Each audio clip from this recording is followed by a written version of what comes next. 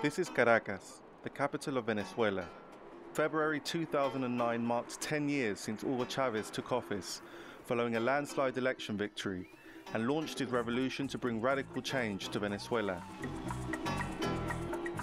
While widely popular with many in the country, Chavez's policies and his strongly worded criticisms of the US government have also made him powerful enemies, both at home and abroad, especially in the media. Tú sigues la trayectoria de Benito Mussolini y la trayectoria de Chávez y es igualita. Por eso yo digo que Hugo va a terminar como Mussolini, colgado con la cabeza para abajo. Under George W. Bush, the US government even went as far as backing a short-lived coup against Chavez in April 2002, and to this day the US continues to support attempts to undermine his government. Key to Chavez's survival has been the support of Venezuela's poor, many of whom live in the low-income neighborhoods known as barrios, scattered all over the country. Él es la fuerza, él es la vida de todos los venezolanos y tenemos que seguir nuestra revolución hacia adelante.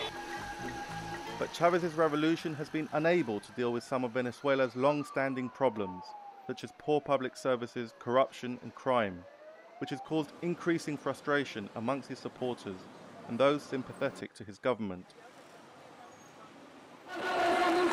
However, Chavez himself remains personally popular. Arriving in Caracas in November 2008, on the eve of crucial regional elections, we take a journey into the heart of Venezuela's revolution and listen to the voices of the people driving the process forward.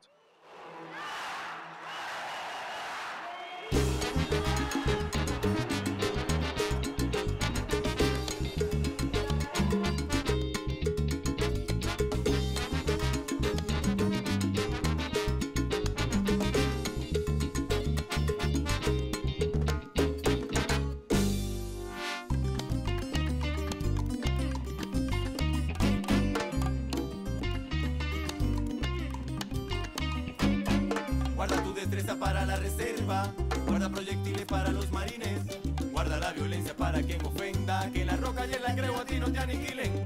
Guarda tu destreza para la reserva, guarda proyectiles para los marines, guarda la violencia para quien ofenda.